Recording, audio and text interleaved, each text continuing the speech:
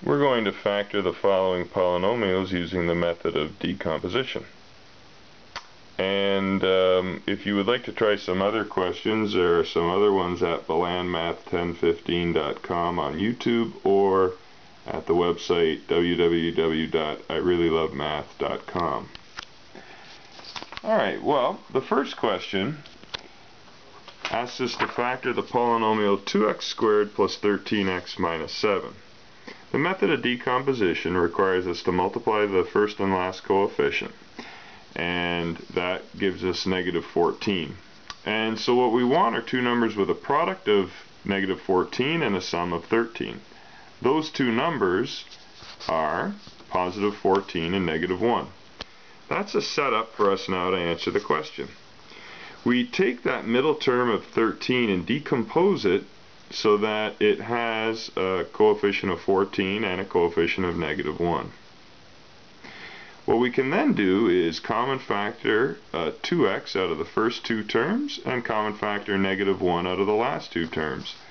Our goal is to get the same binomial in each of these brackets.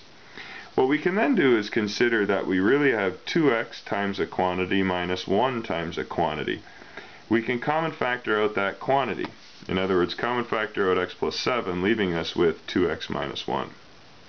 Now, you might be saying, but wait a second, what if I had gone the other way and said minus x plus 14x? The process will still work. We could have 2x squared minus x plus 14x minus 7. Common factoring out the first two terms, we common factor out an x, we're left with 2x minus 1. Out of the last two terms, common factor out a 7. And we see we have the same binomial factor in each of the two brackets, and so we can state our answer as 2x minus 1 times x plus 7. Alright, well, our next question asks us to factor 6x squared minus 7x minus 3. Our product will be negative 18, and our sum is negative 7. Well, two numbers that multiply to negative 18 and add to negative 7 are negative 9 and positive 2. We decompose that middle term of negative 7x into negative 9x plus 2x. We then common factor out of the first two terms and common factor out of the next two terms. We should have the same quantity in each bracket. We do. And so we can say that our final answer is this term and this term combined into one bracket, 3x plus 1, times a second bracket equal to the factor common to both, which is 2x minus 3. Again, you might say, how about if I had used plus 2x minus 9x? The process still works.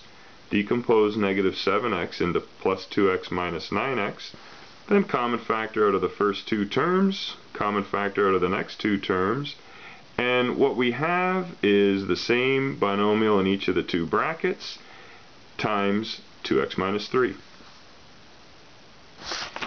Alright, moving on then to our next one. This one sometimes people think is a little more difficult because it has a second variable. We don't have to really think of it that way though, because the decomposition will work. We want two numbers with a product of negative 24 and a sum of negative 23.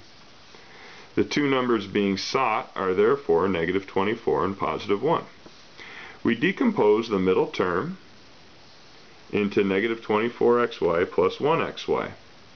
We can then common factor 4x out of the first two terms and common factor y out of the last two terms.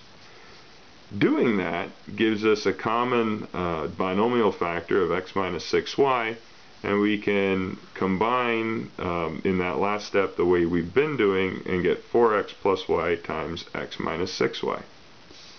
You might say, what if I had switched the order of my factors in the middle? No problem.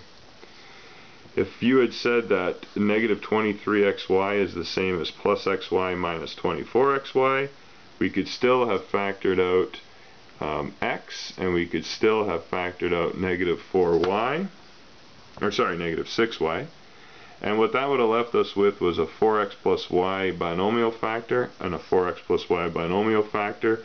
Again, we're getting used to this notion now that this will be one of our binomial factors of our final answer, and this will be the other one. X minus 6y times 4x plus y. Alrighty then. Keep on moving on. And we get to this one, 6a to the 4 minus 7a cubed b to the 4 minus 20a squared b to the 6. We notice right away that we can common factor. Hopefully we do that. And this is a good time to emphasize the point that you should always try to common factor first. In this case, we can common factor. Specifically, we can common factor a squared b squared out of every term. That leaves us with 6a squared minus 7ab squared minus 20b to the 4. Well, 6 times negative 20 is negative 120. The sum is negative 7. The two numbers that provide those are 8 and negative 15. Well, what we're then going to do is rewrite this term in the bracket, decomposing the middle term into 8ab squared minus 15ab squared. Remember, decompose the middle term so that the coefficient becomes plus 8 and minus 15.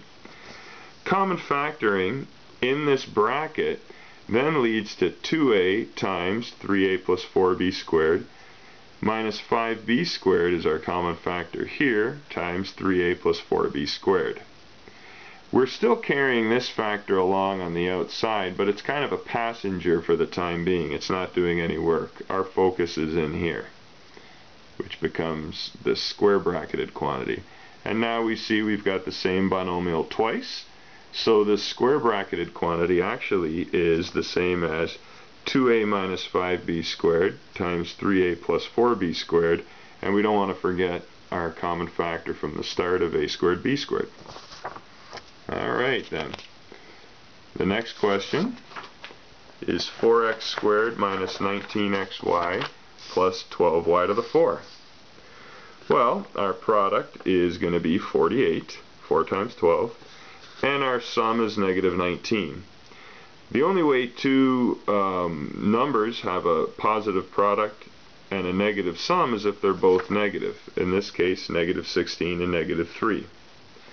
So we decompose negative 19xy to the xy squared into negative 16xy squared minus 3xy squared. Common factoring out of the first two and common factoring out of the last two leads to the next line. Then we see we have the same binomial twice, so that becomes one of our factors, the other factor being 4x minus 3y squared. Now we're not going to show that the other decomposition order would have worked as well, because we've already seen that a few times now. Gets us to our last question, huge numbers, and we realize perhaps that we should common factor first. We're going to do that, factoring out 4CD, which leaves us with a trinomial with relatively large terms, large coefficients. Well, there's no shortcut at this point. We just say 24 times negative 12 is negative 288, and we have a sum of 23. So we're looking for a positive and a negative number in this case. We realize that the numbers sought are 32 and negative 9. Takes a little bit of effort to get that. So we can then decompose our middle term, remembering to carry along our common factor. I call it a passenger at this point. It's not doing any work.